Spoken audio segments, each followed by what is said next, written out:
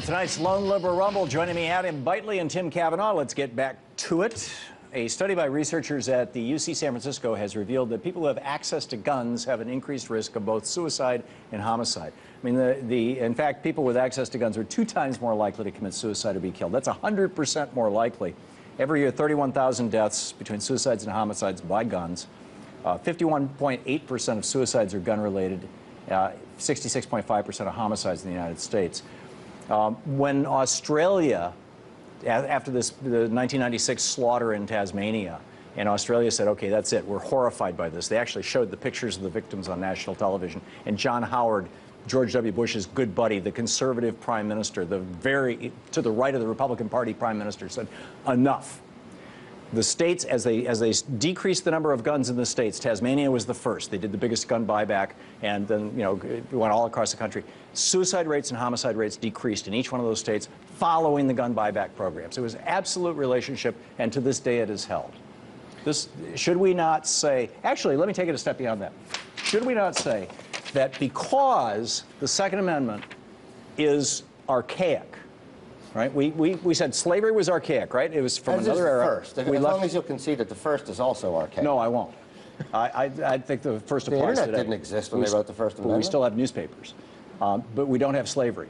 And the Second Amendment was passed to protect slavery. I'm sure you know. The Virginia Ratifying Convention, the Virginians were the guys who were demanding that there be a Bill of Rights attached. Tom, that was the... Tom, that is absolutely absurd. Yeah, everybody wanted Slaves guns back didn't then. have guns. If they had had guns, guns, had they been allowed to exercise the Second Amendment right, perhaps slavery wouldn't have existed. Let me explain. That Michael in the fashion that it did. Claiming that New Englanders didn't want guns. Gun control laws kept slaves from having arms. Let me make my point, and I'll give you all the time you want to combat it, okay? All right. So it was the Virginians who said, we've got to have a Bill of Rights. And it was the Virginians, specifically Patrick Henry and George Mason, who said, we have to have the Second Amendment. Exactly. Okay. Here, and Patrick Henry's concern was that Article 1 of the Constitution, Article 1, Section 8, gives Congress the power to authorize the military and pay for the military. And Article 2 gives the president the power to call up the military exclusively. And here, this is from the Virginia Ratifying Convention, 1788, Virginia, Patrick Henry's speech. He said, will they not search that, he starts out, he says, among 10,000 implied powers which they may assume, they may, if we be engaged in war, liberate every one of your slaves if they please. In this state, there are 236,000 blacks, and there are many in several other states. May Congress not say that every black man must fight? Did we not see a little of this in the last war, the Revolutionary War? And in fact, they did. They said if you're a slave, you fight, you get freed. We were not so hard pushed as to make emancipation general, but acts of assembly passed that every slave who would go to the army would be free. They will search that paper. What's he talking about, the British Army or the American? The American Army. We had every slave went in the British Army did get freed. And it happened also with George Washington. There were a couple of generals who offered southern states. It wasn't Washington, it was another, I forgot his name. Anyway, he says, they will search that paper. He's referring to the Constitution. This is where he's arguing for the Second Amendment. They will search that paper and see if they have the power of manumission to free slaves. And have they not, sir? Have they not power to provide for the general defense and welfare? And may they not think that these call for the abolition of slavery? May they not pronounce all slaves free? And will they not be warranted by that power? In this situation, I see a great deal of the property of the people of Virginia in jeopardy. That would be the slaves.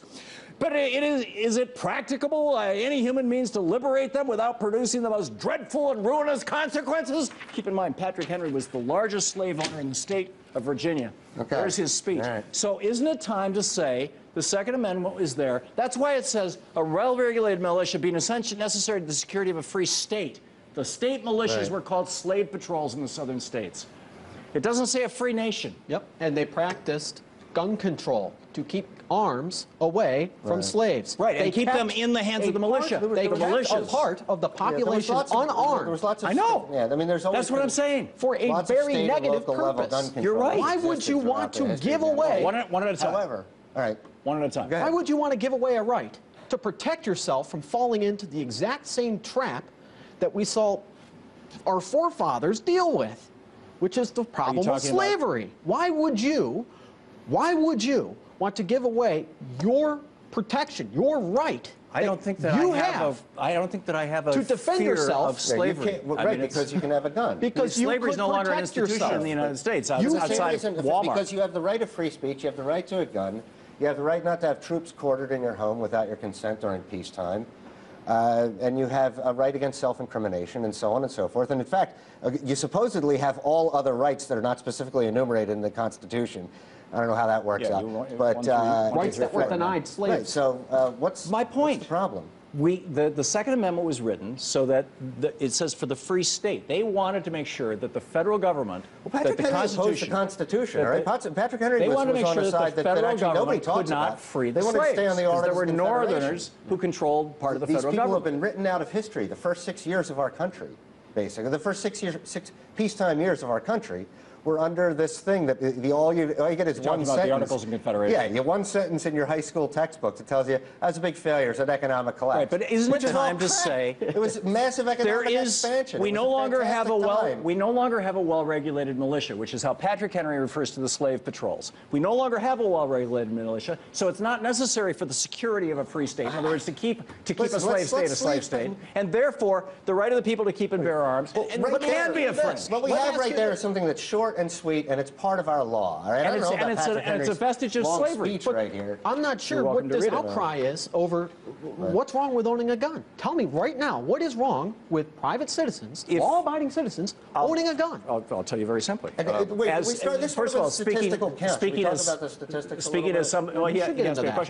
as somebody who's a sports shooter, I use guns. I'm familiar with guns. What do you hunt? I'm a fan of guns. What do you hunt? I don't hunt. I hunt targets and skeet. I've shot skeet. Okay. They don't. Skeet are very dangerous. Right. Yes. They're great fun actually. But what I would say is that what we know is that homicide and suicide, at least a significant percentage of the time, probably in the neighborhood of 30 to 50% of the time, are acts of impulse. And if you have a deadly weapon at hand, like a sword or a gun? Yeah, right. Or a knife? Yeah. Or pills or poisons? And what happened in Australia is I believe a right to commit suicide is one of your unenumerated rights, so if a handgun makes it easier, I'm not going to hold that against you. But see, that's the problem. The handgun does make it easier, and most of the time when people are trying to commit suicide, they're not actually trying to commit suicide. They're yelling for help. Right. Well, and so they take an overdose of pills. The hour before their spouse gets home, or they take whatever it is. And what they found in Australia is that when they got rid of the guns, suicide rate dropped significantly. Right. Tom, let's back up. As well as listen, after Thunderdome, I tuned out of Australia. Okay, all right, we'll move on. Public unions. Yesterday, the Supreme Court heard oral arguments in Harris v. Quinn, and basically, this is supposed to be the Supreme Court case was supposed to be about whether or not these home health care workers, people who go into people's homes and work, who are represented by a union and paid by the state, whether they are state employees because they're paid by the state, or whether they're independent contractors because they get to determine the times and places of their work, right, and hours of their work. But that's really not what got argued before the Supreme Court. As you both know, what really got argued before the Supreme Court was whether or not public employees, people who are being paid by government, should have the right to unionize. And that's what the court is going to rule on, just like with Citizens United. It was supposed to be about McCain-Feingold, and it turned out being about something altogether different. Well, it's about compulsory unionization of public workers in a very specific instance. In cases where in this state, if you're a relative caregiver, this was the case that was brought. You might be required. Let's pay attention to the specifics of the case. Well, because that's an actual American standing up for his or her actual American rights. These are people saying we shouldn't be forced to join this union because I'm taking care of my uncle. I shouldn't need to join a union. I actually read the debate. Right, I actually read it's only 90 pages, the pleadings in the court yesterday. I read a whole bunch of it on the air yesterday. And the attorney for this anti-union group that found Ms. Harris and brought this thing forward was saying, essentially, in fact, was asked, right up front, are you saying that, public unions should not exist, that public employees shouldn't have the right to unionize? And he was essentially saying, yes, that's what I'm saying. We're trying to end public unions. That's a totally legitimate argument. I mean, that was the argument until the 60s, right? That was basically what America thought.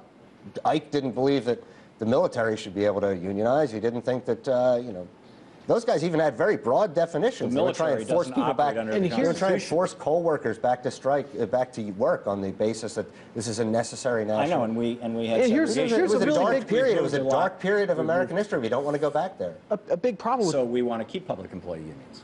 No. We want to get rid of them. They grew up in that period. They're a fungus that grew in that period. So workers should not be able to organize in the workplace. A union should never exist to be when it can do the following thing. First, they get public employees on board.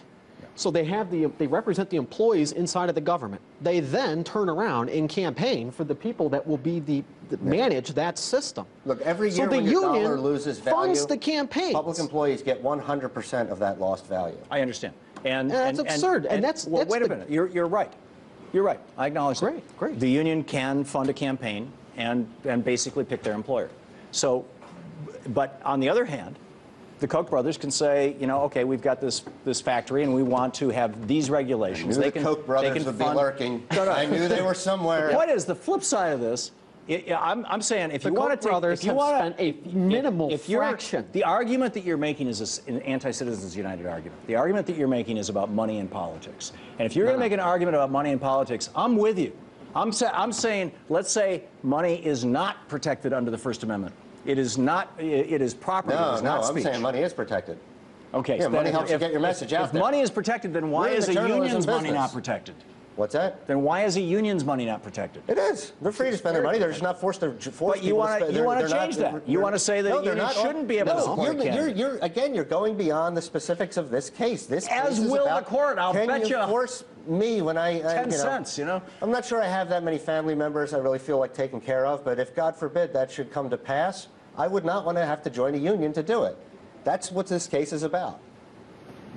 But it's not what. And I do have family members I would gladly give caregiver service. Are you not acknowledging that there's a real probability that the Supreme Court is going to take this a lot bigger than just whether or not these people are well, it's definitely possible. It's possible in any case that comes up. Do they have a long history of that? I mean, they this court does. Pretty narrowly? Really? Citizens United was narrow? I mean, they blew up 100 years of stare decisis.